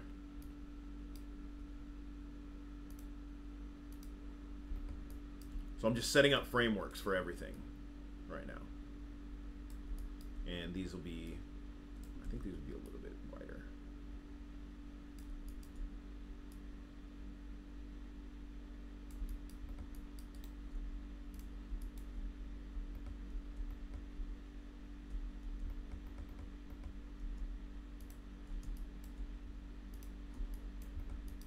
Right, cool. So now I have those in place. I can start to play around with how I control.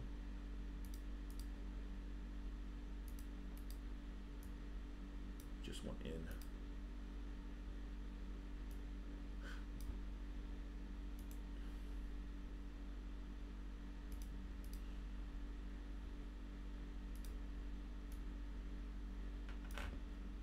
Play with this blend width maybe.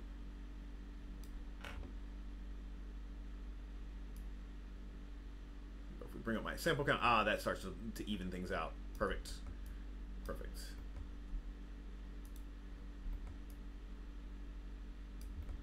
Still getting that last little bit on the edge there. So that's probably up in my resample.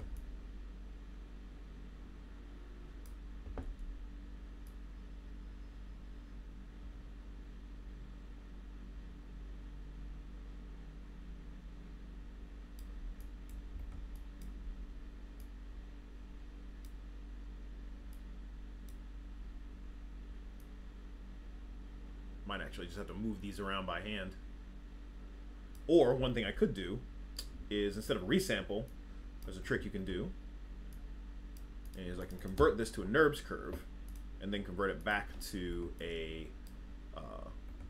convert it back to a geometry curve, or a polygon curve, and that'll kind of smooth everything out. So I'm going to do a convert.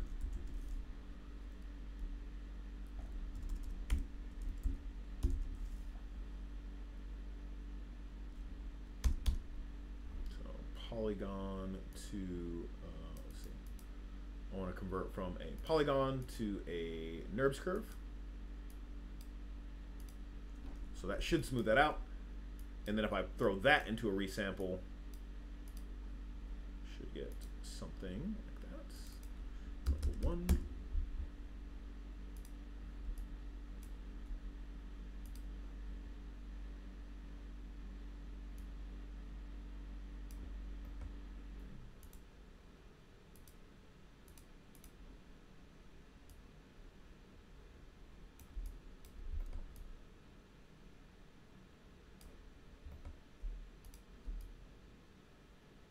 All right, cool. I'll take that.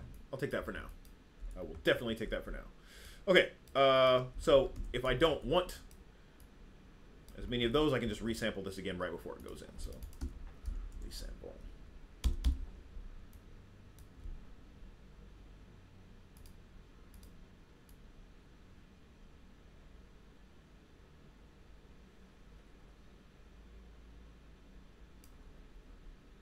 Maybe we'll scoot this back over. Said we're always just playing with systems. Now I may actually end up just abandoning this and going for like a actual hair system, which could be interesting, but we'll see if that works. Like I said, this is very experimental. I've never done this before, so I'm just going off of what I know and seeing what I can come up with. Okay. Let's see. So there's my wing, and there's my. I just really don't like this part here, but that's getting into nitty gritty. But I've got the two. I've kind of got the two pieces. So I have my kind of like my crazy feathers, and actually those can probably get a little bit smaller now. A little bit thinner. And I have my big controlled feathers. Now, for my big controlled feathers, if I go back, once again, go back to my source material, it looks like they start small-ish, and then they get wider, and then they get smaller. So I can go ahead and start to control that right now with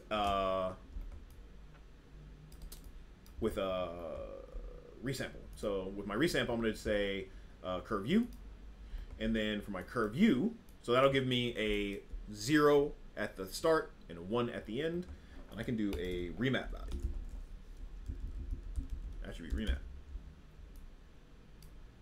And so that, I can say my original is going to be curve U. My new one is going to be P scale. So that will control the scale of my feathers. So that's already good. So I can just reverse this. Actually, no. I did want to start small and then get bigger. So it gets really big and then it gets quite small.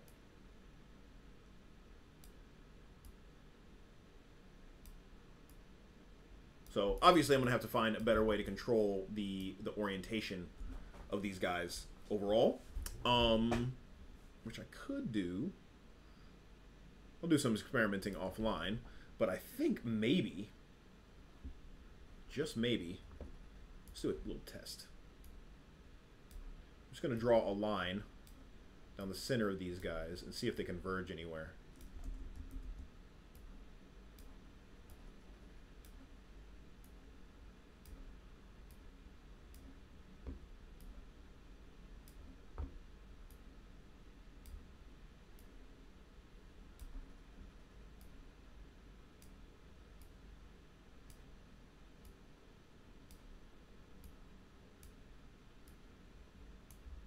No, it doesn't look like. I was hoping that they would kind of hit all one point, because then I could do that. I could do like a fanning effect like that, but that's not going to work. Okay, figure something out. There's always a way. There's always a way, even if it's if I have to go in and just plant these individually, because there's really only 1, 2, 3, 4, 5, 6, 7, 8, 9, 10, 11, 12, 13, 14, 15, 16, 17. There's only 18 of these really, really large feathers. So I might be able to go in and hand plant those with a hair system. So I ended up doing that. But this is a good start. Okay, so the last thing I'm going to do is I'm going to keep these little feathers here from being grown on the underside of this guy here. So let's turn that off. Let's turn this off. And what I'm going to do is here.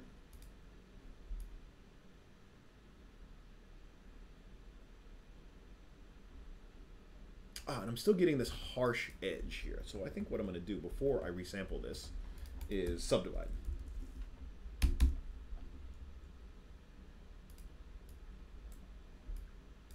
going to subdivide that twice to smooth it out. Maybe that'll help with some of my normal issues.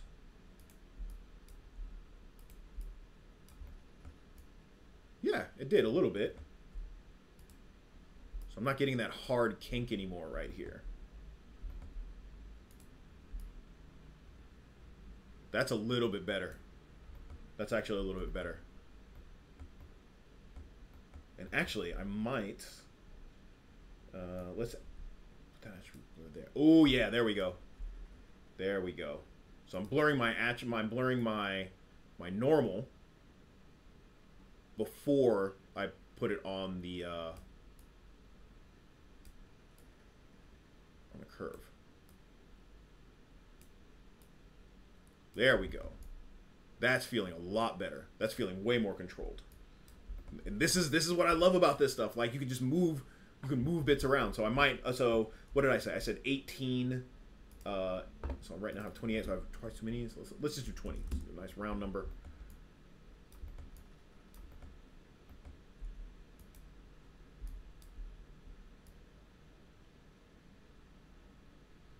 And so the problem with that P scale is that the problem with the P scale is that it's scaling everything. I just want them to scale like this way. I don't want them to scale that way. Yeah. So there are other attributes I can use to deal with that. But overall, I'm getting way more control out of. I just want to scale the length. I don't want to scale the entire object. So there are other ways that I can deal with that. But this is looking way better. Way better. But I mean, I could also like I'll probably end up just hand placing those because this end tip is going to be very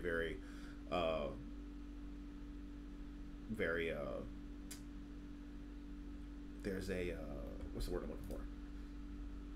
Specific, right? It's got to look very. I want it to have, and it's already got like kind of like the overall shape, but I need like one like right here. So I may have to hand place those. But anyway, all right. So last thing we're going to do, going back, so let's organize this up a little bit. Shift L. So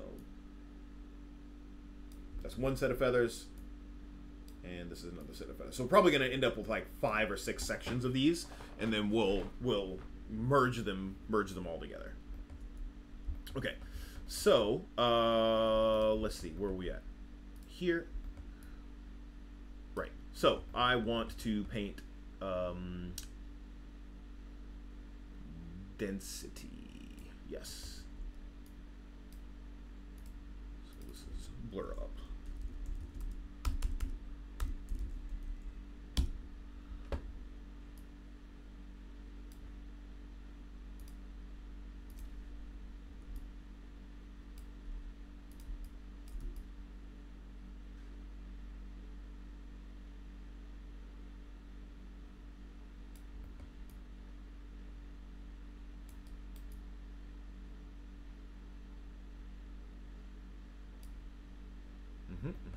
Okay, so what I said is I don't want any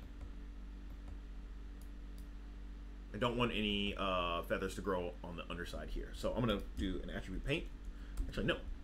That's why I made the line in the first place. So I'm going to steal, take this line here,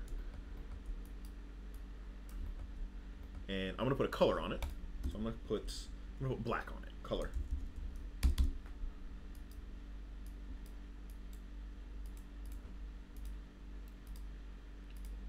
Make sure that's a point color. And this one, I'm also gonna put a color on.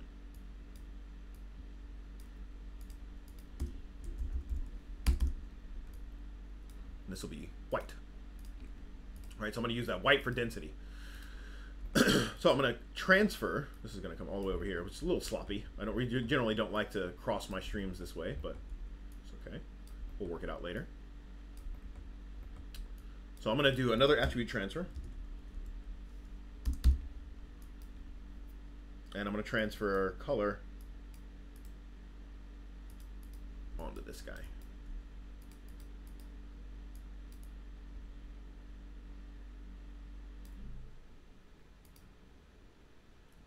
Start to take my distance threshold down. Should see. So now I'm basically saying, all right, nothing should grow underneath here. It's a really nifty way to control where stuff's going to grow and stuff isn't.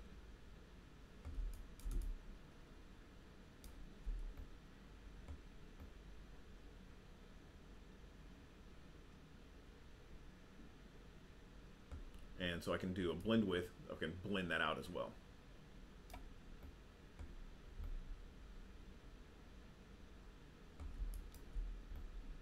Blend with should be pretty small. A little bit goes a long way.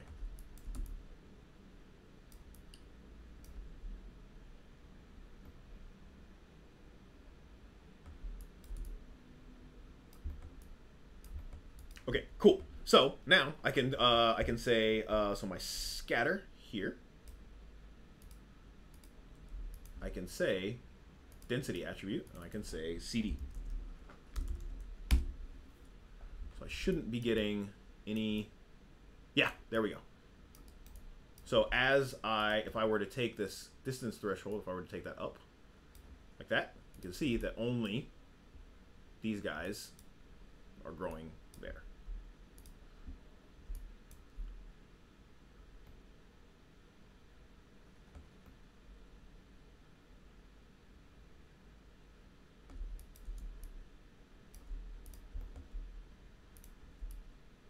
Yeah, so there we go. So now only they're not growing on the bottom there.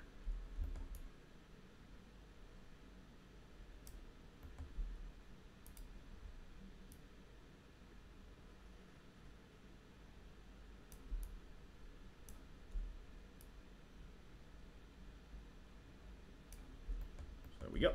So there's those feathers, and that would be these feathers. So I'm going to merge these together real quick.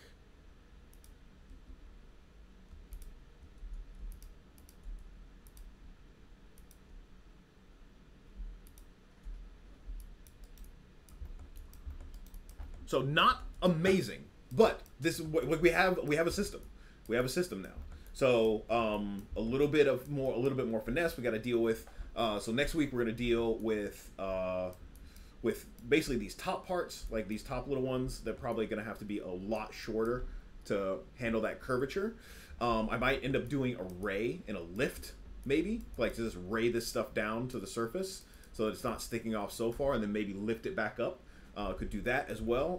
Might end up just we'll have to deal with this sizing. Like, so I only want it to grow in one direction.